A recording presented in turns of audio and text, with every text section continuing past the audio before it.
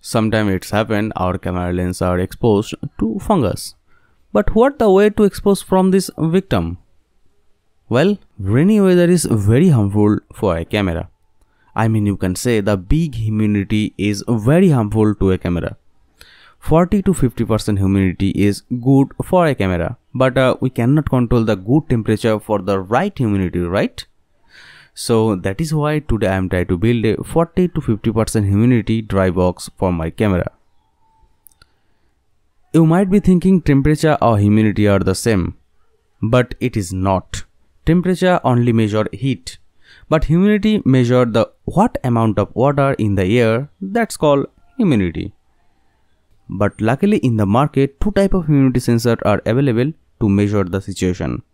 The first one, this module. This is very cheap and this is not too accurate but usable. And this one is very accurate for humidity with very precise. Okay, let's see how to work this humidity sensor. Just for that we have to connect 5V positive and negative with this Arduino. And next I can use any kind of digital pin to get the right value. So here I am using digital pin 2, and see here on my laptop, this is the Adafruit library example code. Just you have to upload it and open your serial monitor, and here you can see the temperature and humidity are showing for you. But guys, here we just need the humidity only. And you can see the humidity percent here showing me approx 70%. Because at this time the rain is running, which means a big amount of water is present in air. So now if I blow some heat on this sensor, then you can see the humidity slowly decreasing, which means air water now drying. Even you can see temperature are very high.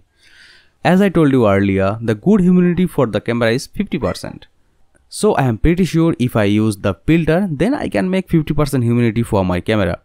This filter can make hot, even make cold.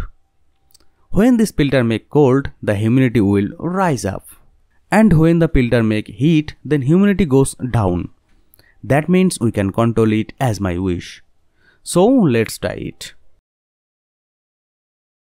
This video is sponsored by GLC-PCB. GLC-PCB always think of customer convenience, for which GLC-PCB has came up with SMT Assemble service. If you use SMT Assemble when you order your PCB, you can save your time and also get all the part you are using in your project 100% genuine and with perfect soldering. I think SMT service is a great option for your PCB. There is also more benefits such as 3D printing, variety of color of PCB, maximum 6 layer PCB and many more. So don't waste any more time, today upload your PCB and enjoy. So now you know how to work my dry box, right? So that is why definitely I should have a great circuit and PCB for it. So I'll try to make a great circuit for it, and see here, this is my circuit. And after completing this circuit, I convert it into a PCB. And once everything is done, now time to upload this PCB on GLC-PCB. But this time just I order only PCB because I don't need SMT. And with that I know my PCB take time delivered to me approx 7 days. So in this space I want to make my code. And over here you can see this is my final code, and I am pretty sure it will work just well. I am pretty sure. And after then I remove this Atmega 3280P IC on my Arduino Nano.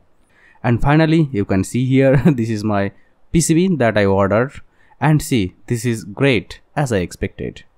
So now time to solder this SMT IC on it. So this process may take time because this is very crucial part. Okay, now time to upload this code. Okay, here you can see my IC has been soldered very well. So now time to upload my earlier code, and see the code is uploaded very well. Now I want to put the rest amount on it. This project circuit diagram PDF file you will find in the description box as you always get. And over here you can see on this PCB one transistor and one regulator IC. But I don't want to mount here because I want to mount this regulator IC and transistor in another place.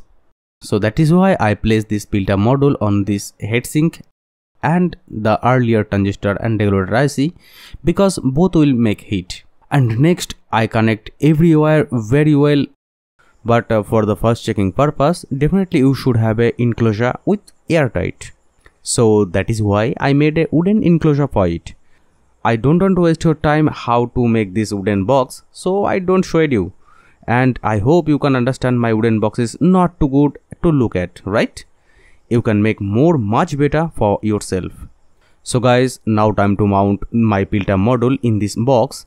Here I mount this heatsink this way. You can mount another way as you want. After that I mount this humidity sensor with a screw. And once everything is done very well, I apply some glue on this wooden box, and after that gently I wrap the black resin paper like this way. When the resin paper is wrapped, then I will take out the humidity sensor and filter wire, and I connect every wire with my board like this. Next I design a 3D printed case for this board to look much better. Okay, you can see this is my 3D printed case. Now I will cover the board and tighten it with some screw. To run this dry box, here I am using 2 ampere SMPS. Okay, now one thing is left, that is we should have to add some light and door lock system. Okay guys, this is the system. When I press this switch, 2 light is on and another one is always on. So I attach this system to my wooden frame, even the door switch. So for the first checking purpose, you can see everything is working very well. Even the first boot up here is no any smoke. Even you can see here my display showing me the current humidity. Present humidity is 72%. So I want to set my humidity at, because this is good humidity for my camera.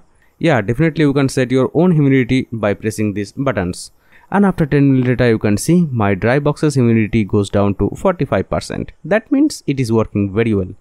And guys, after 7 days of use, I made this video. Believe me, this system is working just like a great. So in my opinion, if you want to make it yourself for your expensive camera, then definitely you can. There is no issue guys. So guys, this is today's short video. I hope you can learn something new from this video. If you don't like this video, then you can dislike it. And if you like my video, then subscribe to my channel, and see you in the next one.